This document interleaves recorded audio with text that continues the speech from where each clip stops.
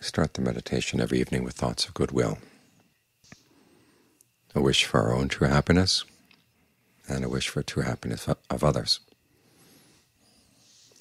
to remind ourselves of why we're here.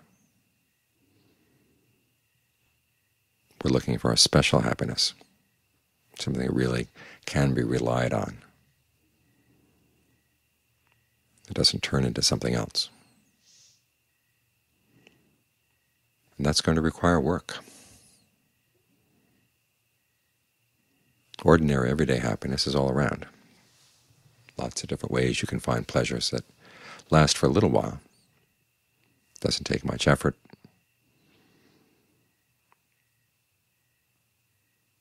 But they don't really last. And sometimes you find yourself doing something really unskillful to gain those pleasures, and then you're stuck with the karma. The pleasure is gone, but the karma is still there. So you have to keep reminding yourself that that's not the kind of happiness you want. It's easy to attain, which is why it's so seductive, and why the mind keeps going back to that kind of happiness. But one looks for something better, because most people spend their lives going back and forth between pain and sensual pleasure, because they don't see any other alternatives.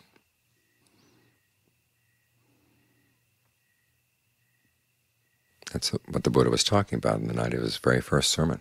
People go back and forth between pain and sensual pleasure. But in either way do you find any real peace, any genuine happiness. So he said it's important that you realize there is another alternative, there's another way. And keep that point in mind as you're following that way, because it's not always easy to stay on the correct path, and it does require effort. It requires a sense of conviction that as you're working at it and the results haven't really appeared yet, all you have to go on is that sense of conviction that this is something really worthwhile, that you've tried other alternatives, they don't work. You want to really give this one a try.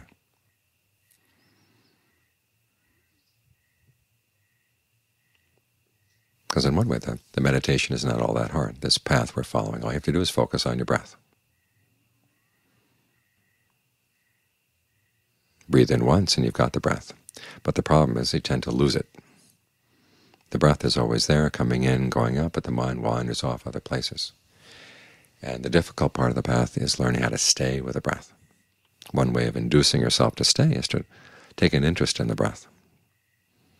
When we talk about breath here, it's not just the air coming in and out of the lungs. It's a feeling of energy flowing through the body.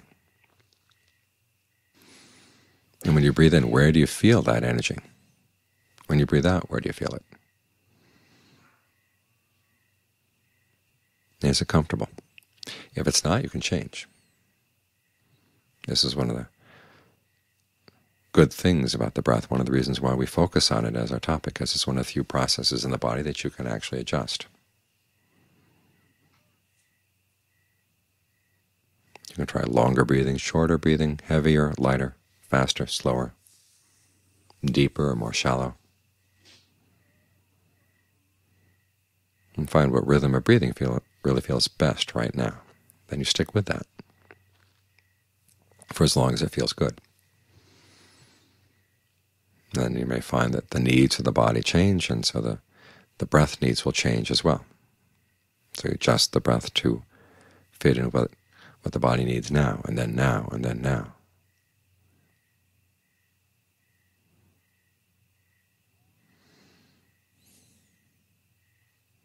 And try to make yourself as sensitive as possible to how the breathing feels. It makes it more interesting. Because if you lose interest, it's very easy for the mind to go wandering off to its old ways.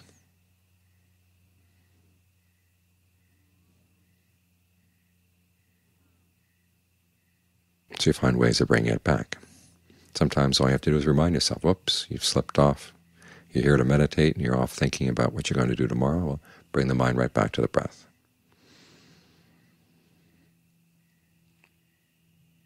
Other times the thoughts that pull you away are more insistent.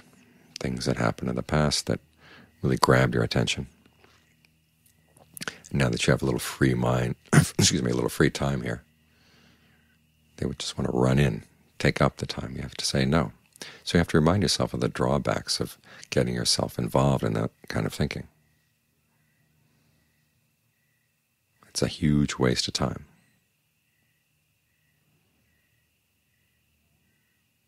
And even if it is something where you have to plan, say for something you've got to do tomorrow or the next day, now is not the time for that. You can think about those things some other time. This is the time to develop qualities of the mind.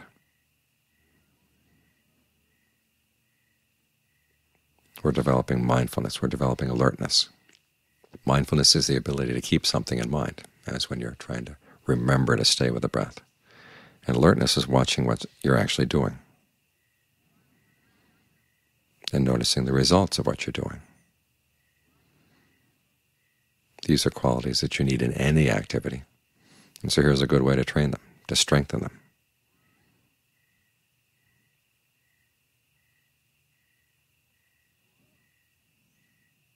Then there's a quality called ardency, where you really try to do this well. You're not just going through the motions. You want to find out, what is it like when the mind settles down? What is the breath like right here in the present moment? How could it be made more comfortable? How could it be made more soothing, more refreshing, more energizing when you feel tired, more relaxing when you feel tense? There are lots of things you can explore right here.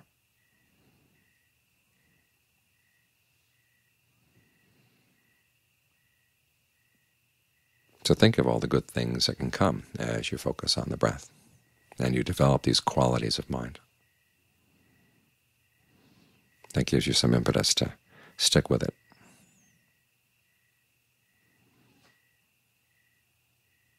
And to really pay attention to what you're doing. Because the concentration is not just a matter of holding the mind with the breath. You're actually trying to get interested in the present moment, because there's a lot going on in the present moment. Your mind is forming thoughts, it's forming perceptions, feelings, and often it does it in a way that's really not all that skillful. And so you end up suffering. The suffering may not be intense, but you don't find it a good place to stay, so you try to create more thought worlds. And they'll last for a while, and then they change. And the mind keeps up with this process. It's called becoming. And we get really involved in this, thinking up a thought world and then playing a role in that thought world and then getting tired of it and finding another thought world and playing a role in that one.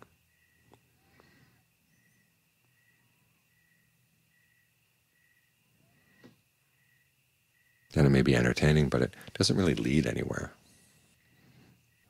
And often you find yourself in a world that's not all that attractive, not all that enjoyable. Then you ask yourself, why are you doing this?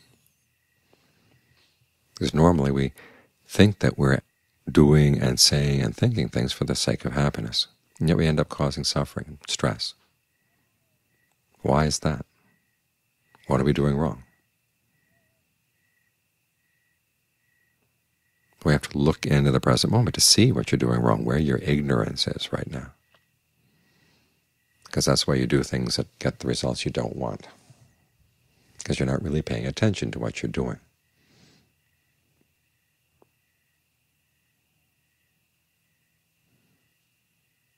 So there's actually an awful lot going on in the present moment. But for some reason we're not willing to stay here and watch and understand the process. So we use the breath as a way of luring ourselves in, try to make the breath as comfortable as possible, make it as interesting as possible. Because the way the breath flows in the body has a huge impact on its health.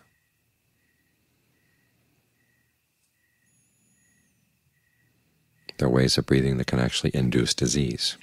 But then there are other ways of breathing that can clear those diseases up. Stress diseases, for instance, have an awful lot to do with the way you breathe.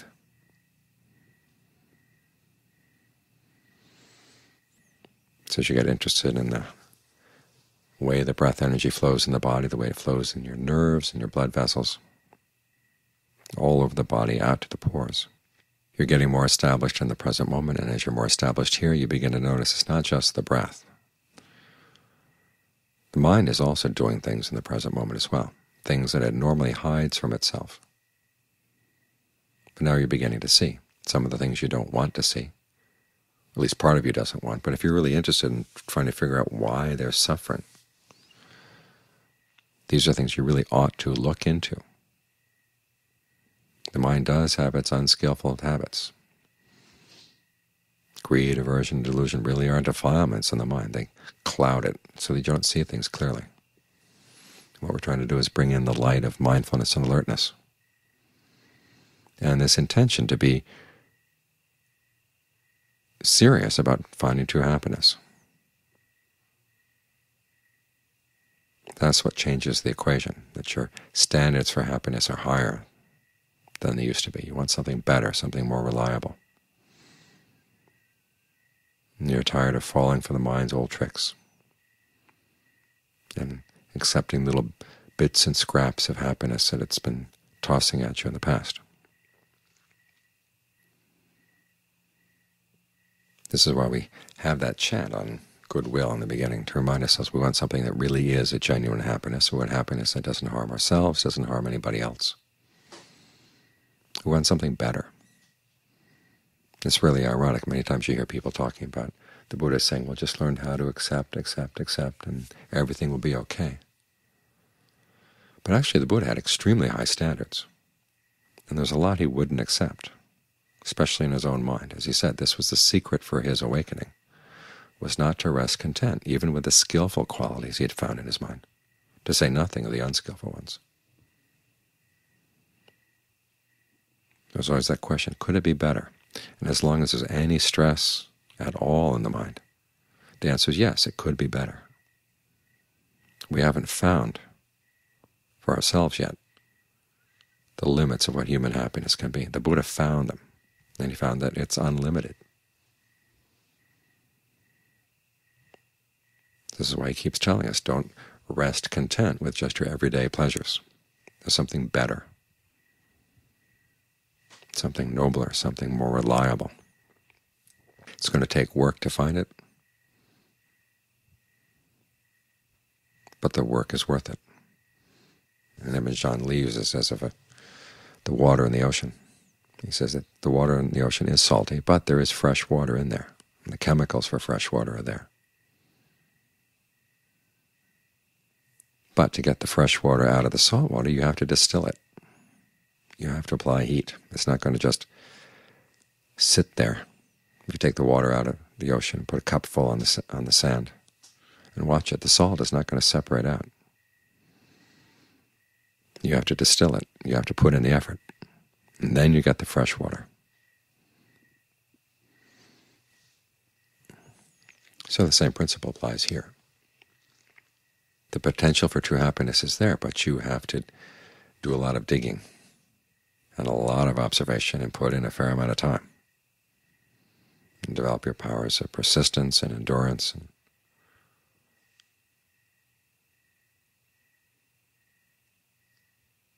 all the good qualities that keep you at something that may not be easy to begin with, but it's really going to pay off in the end.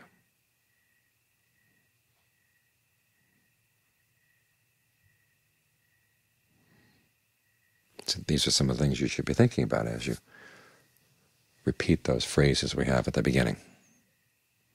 May I be happy. Not just ordinary happy, special happy. May all living beings be happy. May my happiness not interfere with their happiness.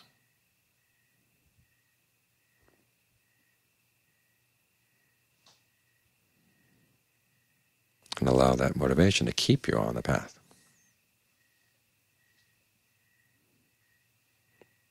Don't drop it for anything less.